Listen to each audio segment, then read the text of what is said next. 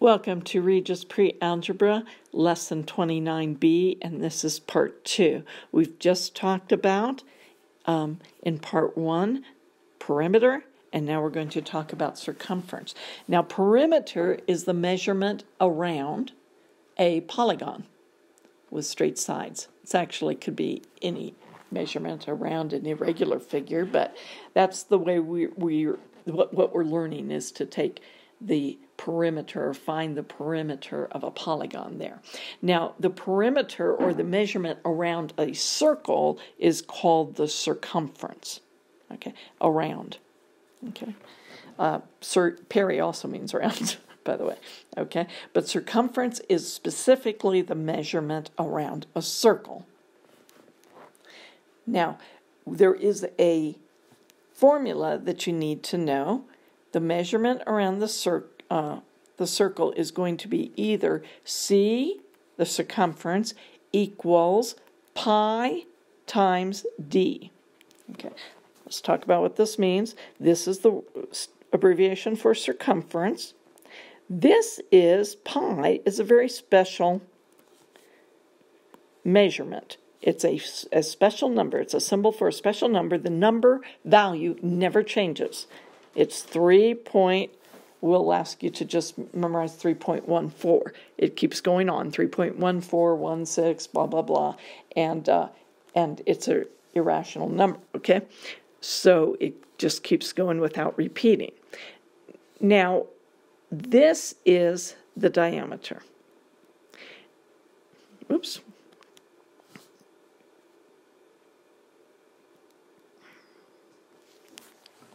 Now, this was discovered way long ago by the Greeks, and what they discovered was for every circle, no matter what the size, it doesn't matter. Oops, that's not a very good circle. I wanted to make something big. That's okay, I guess. Okay, if I took a string and I measured the diameter right across the center, that's not a very good looking diameter either, there, and there.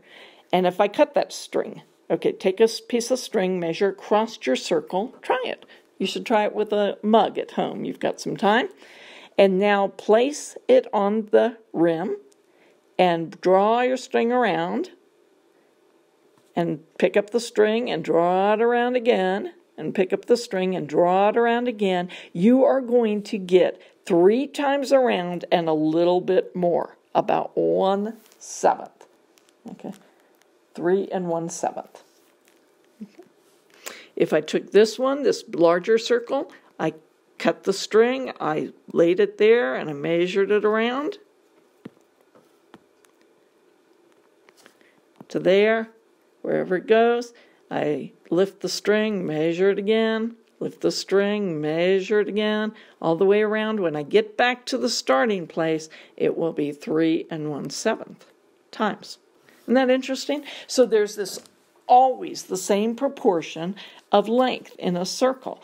That's where we get this very important formula. Say it with me. Circumference equals pi. Pi's the special number, 3 1/7. Okay. But we're going to memorize it in its decimal point, in its decimal form. Okay. So circumference equals pi times the diameter.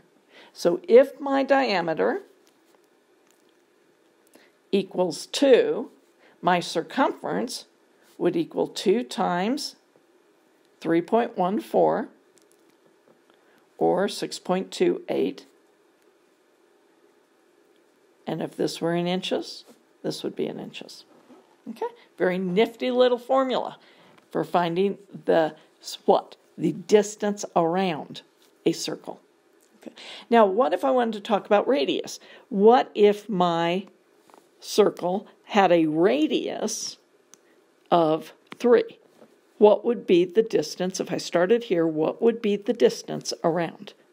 By the way, it's a little bit tricky to measure the distance around a circle, isn't it?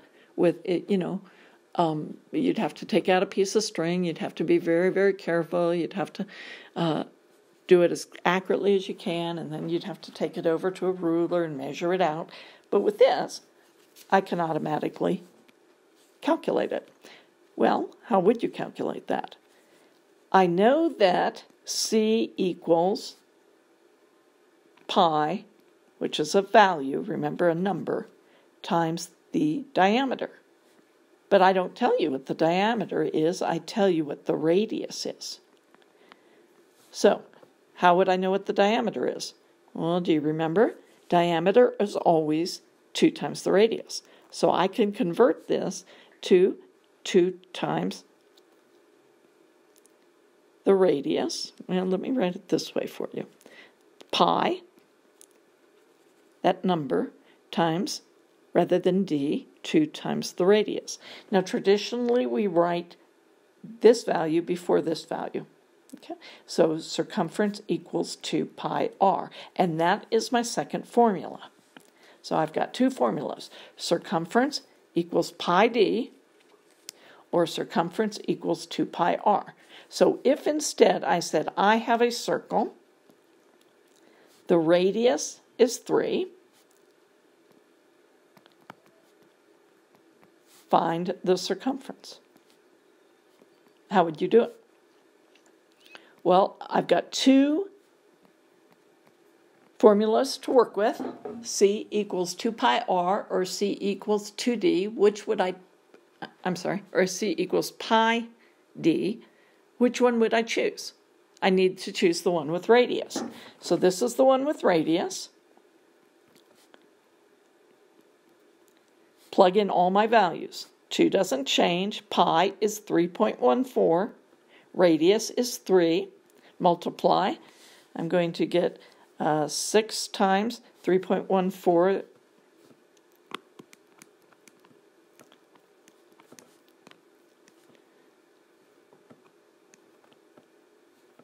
is 18.84 inches. See how that works? And that is all there is to it. If you're, let me look. I think that should be enough for you. All right, so what is your homework? There will be no additional quiz this week. Make sure you do finish your quizzes from last week and either mail them in right away or mail them in a week or two. But your homework here, now remember, never mail your homework in. Right? There's no need for that. Only your quizzes and tests. 8.20, 1 through 9 all, and 8.21, 1 through 9 all. Now, next week is Easter break. So what does that mean for you? You might be feeling like you've had a great break already, but you're supposed to have been keeping up with your regular workload. So next week is our Easter vacation between Palm Sunday and Easter Sunday. And like I say, you might feel like you've already been having a vacation, but hopefully you've been working very hard on your work. So there will be no tapes next week. No additional homework.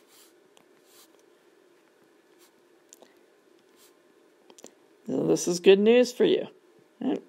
And so catch up if you need to, and we will meet you back the week after next week, which will be for us lesson 30 of the school program.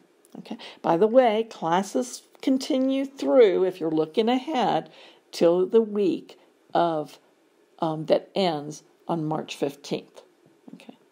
So whatever that is, the 11th through the 15th. That's our last week of class. All right. God bless you. Hope you're having a wonderful time adjusting well to this different season. Don't let it stress you. What did we say? God keeps us in perfect peace when our minds are stayed on Him because we choose to trust in Him. God bless.